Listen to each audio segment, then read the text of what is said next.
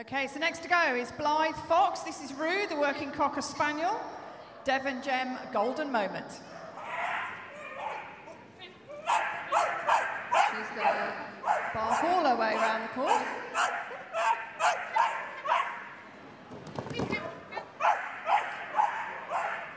Straight down that line to that far tunnel. Swapping sides. She goes back through the tyre, into the other tunnel. Here we go, 3 to go, let's give them a big cheer, it's a cracker! 31.564, goes into first place, wow, well done, well done. These smaller dogs are really, really setting the bar high here.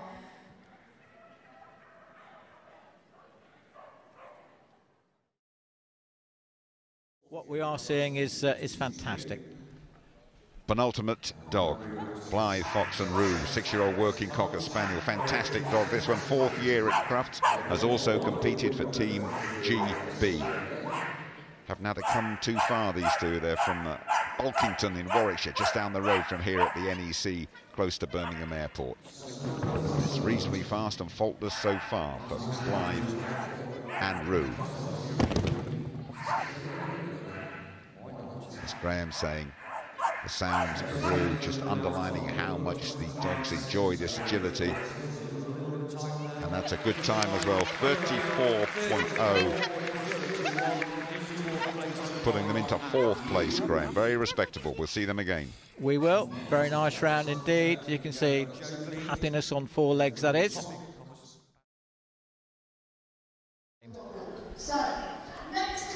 Blythe Fox, very consistent all day, and Rue, 6-year-old working Cocker Spaniel, 4th year at Crufts and a GB competitor as well, from Bulkington, close by in Warwickshire. This is a terrific final, this well worth waiting for.